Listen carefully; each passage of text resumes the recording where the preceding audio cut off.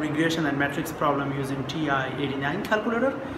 So let me first do the regression and then I'll do the matrix. In this regression problem, this is yearly income. This is just an example. This is yearly income of a person who work at McDonald's. So his income 2010 was 10,000, 2011 11,000, 2012 he earned $12,000, 2013 he earned $13,000. 2014 he earned $14,000. So it is obvious his income in 2015 would be $15,000. But we'll use the TI-89 solving this problem. If we solve it manually, as you saw in the class, it will take half an hour to complete all the steps to solve it. But if we use TI-89, it's going to take like few seconds. So let's get it started. Let's first turn on the TI-89. Okay. So I just do the step 1. I'm gonna go to the apps. All right. So now I'm gonna hit number 6. Why did I hit number 6? Because it's data and data and metrics. Yep. So I'm gonna choose new. Okay. Once I'm at new, then I'm gonna press the right bottom right here. This is a data. So I'm gonna press right bottom right here, and then gives me an option of list. So I'm gonna go all the way down to the list and I'm gonna press enter. Okay, I'm gonna give you a second to do that. All right. Okay, now I got W. Okay. All right, now on the C1 I'm gonna plug in the year. So instead of 2010 I'm gonna write 10, then enter. 11 enter, 12 enter, 13 enter, 14 enter. On the other side there's income. So 2000 represent 10,000, so I'm gonna press of course 10,000.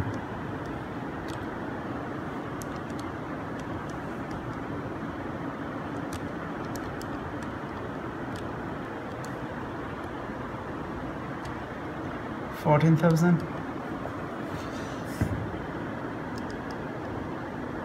All right, okay, so now I'm done with flagging in data. Now what I'm gonna do, I'm gonna press F5. So I just press F5. If you didn't see it, just F5. And then I'm gonna go over there, I'm gonna select, of course, the linear regression. So if I move down, I'm gonna select, of course, C1. Why C1? Because C1 is my year.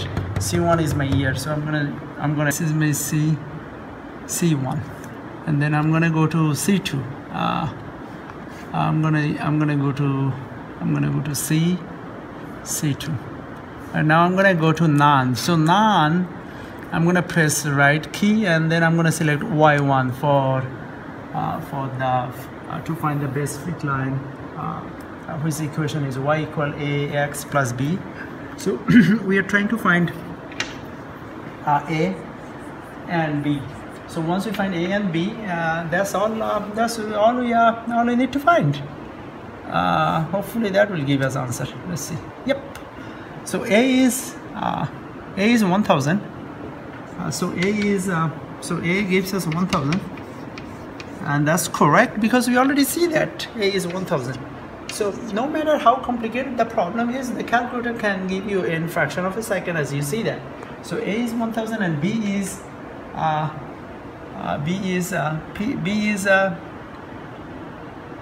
and correlation is 1, and B is 0, and correlation, which is R is 1.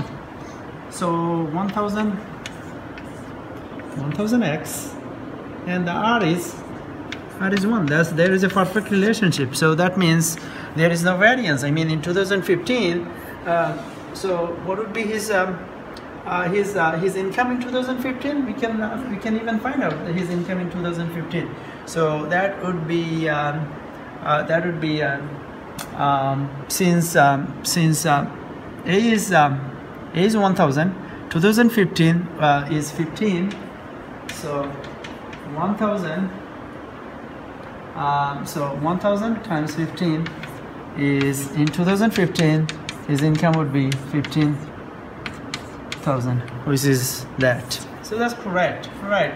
Very good. So now hopefully I'm gonna do this one tomorrow in the class. However, I want you to do it a few times tonight at home, so that in the class we don't have to spend like a long time to understand that. Once again, the exam is on December 26th, December 22nd, 6 to 8, and it's a closed book exam. And exam has two sections, section A and section B. Section A, there are at least 25 questions. You cannot use calculator, no calculator. And section B, you have at least 10 questions and calculator. So this kind of problem you really want to use calculator, otherwise you will for sure run out of time. Make sure you take advantage of that. Very good. I'll see you tomorrow, guys.